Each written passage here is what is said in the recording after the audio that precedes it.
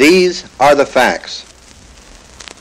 Arthur Voobus, professor of theology at the University of Tartu in Estonia, has this to say about communism. No one is able to describe the infernal work of the communists to whom victims are delivered. Waves of arrests follow one another. Everyone is guilty and liable to persecution. Nobody is safe from the midnight knock at the door, which means arrest, torture, deportation, and death. If a car is heard to stop in front of the house at night, a cold and implacable fear falls upon all within. Crimes against humanity and limitless savagery bring the people to despair. Worker, peasant, intellectuals, even women, children, and babies are arrested, tortured, murdered. Tens of thousands are killed with no court of justice. The president of our state, ministers of our government, prominent leaders of cultural life, pastors of the church, leaders of science and education go the way of martyrdom. 62,769 Estonians, men, women, children, and infants follow the same path of despair, blood, and death. Communism began in 1903 under Nikolai Lenin with 17 supporters. In 1917, with only 40,000 followers, it overthrew the democratic Kerensky regime and began its tyrannical rule over Russia. Today, less than 50 years later, this monstrous system rules over 1 billion people, 5 times the population of the United States. 42 million communists in 90 communist parties control absolutely 40% of the world's population, and the number grows hourly. Communists enslave 60,000 people every day, 365 days out of the year, and they have done so for 46 years. Communists have murdered 70 million people. Dr. Tom Dooley described communism as he witnessed it in Laos. One midnight, shortly before Christmas, he was awakened by 2 young boys. They took him to a hut where a kerosene lamp was burning. There he found several kneeling figures, chanting their prayers, and on a straw mattress a man, his face twisted in agony, his lips moving in silent prayer. When Dr. Dooley pulled back the blanket, he found the man's body a mass of blackened flesh from shoulders to knees. It was the most grisly sight this doctor had ever seen. The man was a Catholic priest who had made the mistake of preaching the gospel. He had been systematically tortured by communists in his home village, a torture that consisted of hanging him upside down by the feet from a ceiling beam and then beating him for hours upon the most sensitive parts of his anatomy with bamboo rods.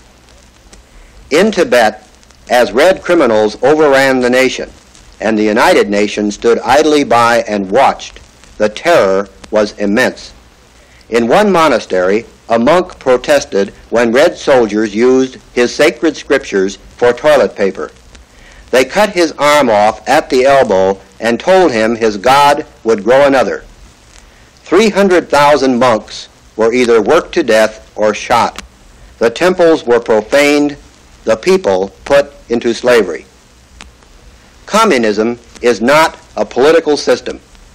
It is a criminal conspiracy on a scale the world has never before seen. It is, in fact, Antichrist in action. Communism is first a system of atheism. There is no God, they say, so they make themselves to be God and set up their own moral system. They become a law unto themselves. Having rejected God, communists also reject the concept of man's spiritual nature. Man, they say, is nothing but matter in motion. Man is an accident of nature.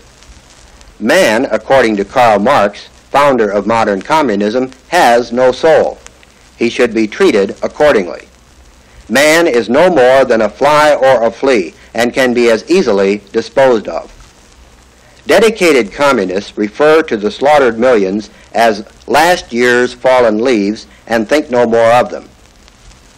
The House Committee on Un-American Activities revealed that in Red China, all people over the age of 60 who can no longer work are put into a place they call the happy home.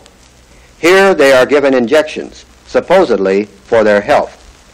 Within 2 weeks they die, and the corpses are then put into vats where they decay and are consumed by maggots. When the maggots are large enough, they are fed to chickens, and the rest of the body is used for fertilizer.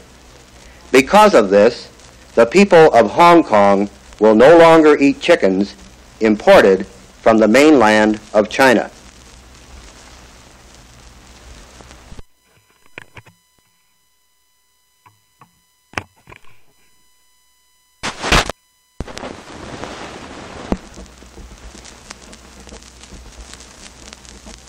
Man, say the communists, has no soul, and therefore he is just another animal.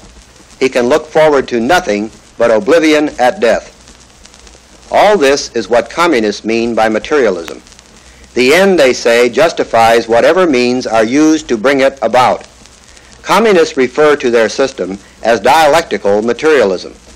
We have already explained what they mean by materialism. The word dialectical simply means conflict or struggle.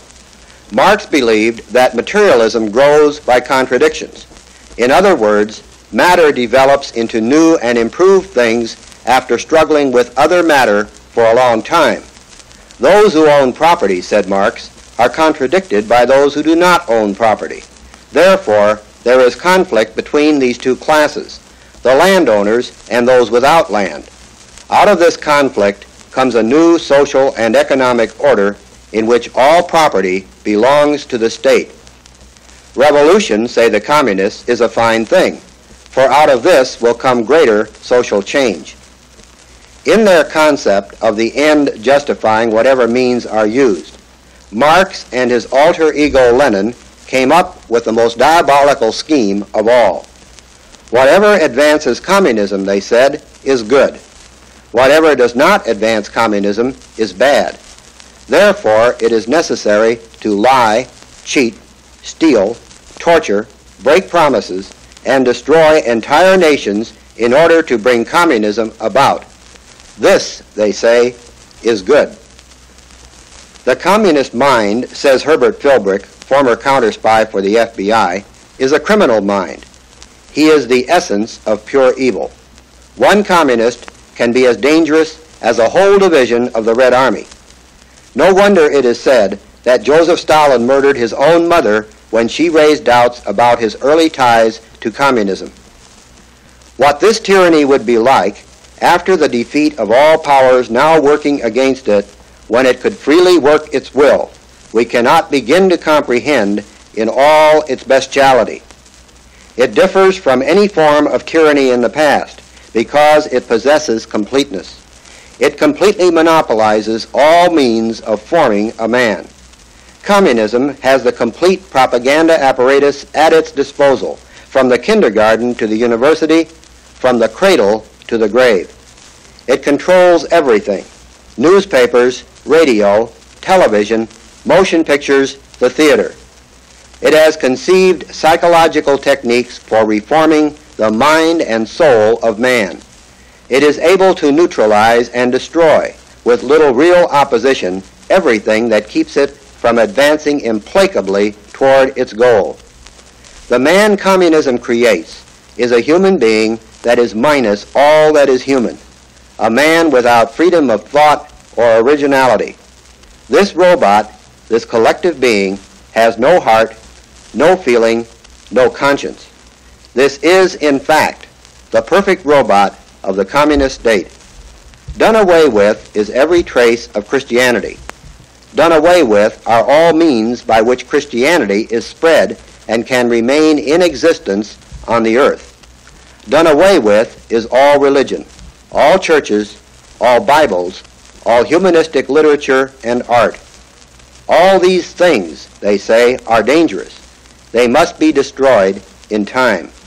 All memory of human history must be destroyed unless it serves to enforce the communist state and to glorify communism.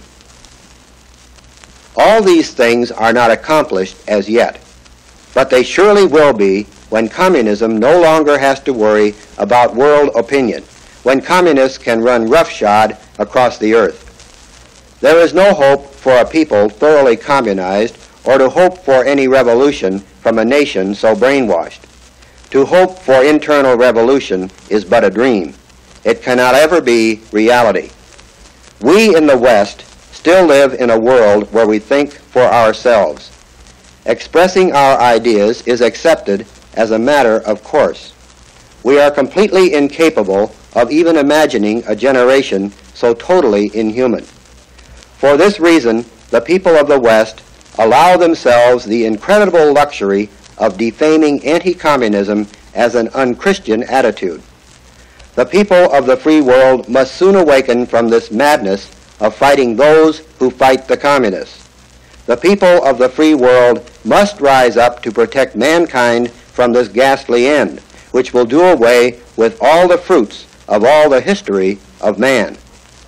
Communism is the implacable foe of God, of religion, and of any form of human decency or morality. Communism is man turned into an animal. Communism is man degenerated into a soulless robot of the communist state. These are the facts.